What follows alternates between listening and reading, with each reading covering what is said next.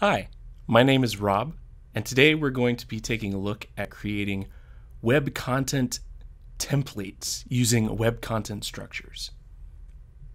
We'll go ahead and open up the menu and navigate to Content and Data. And we'll click on Web Content. Now there are two ways that we can go ahead and create web content templates. We can do that using free marker code, or we can start with a web content structure if we want to create a template within the UI. So we'll go ahead and click on the Structures tab, and we'll create a new web content structure.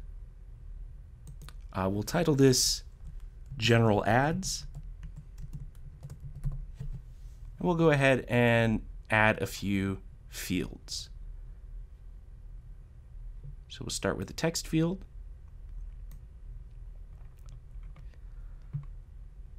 followed by an image, and finally a text box. Now we'll go ahead and configure those fields.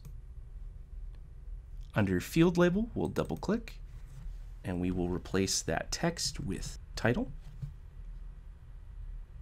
Click Save. And we do want to make this required, so we'll double click there and click on Yes, and then click Save.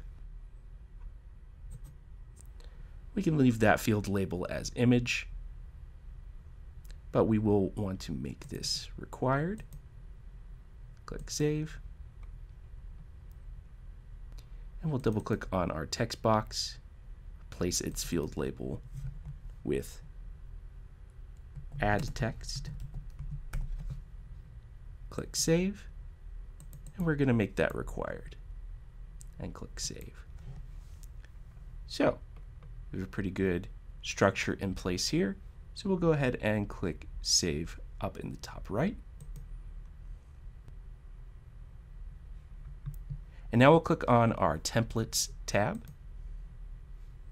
We'll create a new template. As you can see, there's a window here for you to add free marker text. However, we're going to go over here to Structure and click Select.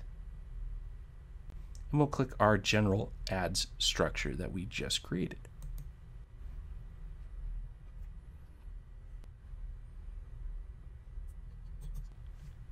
Right, our General Ads up there for the title. We'll go ahead and click Save. Now we've gone ahead and created a web content template for general ads that we can use to quickly and efficiently create new web content. Looking for more information on this topic or others?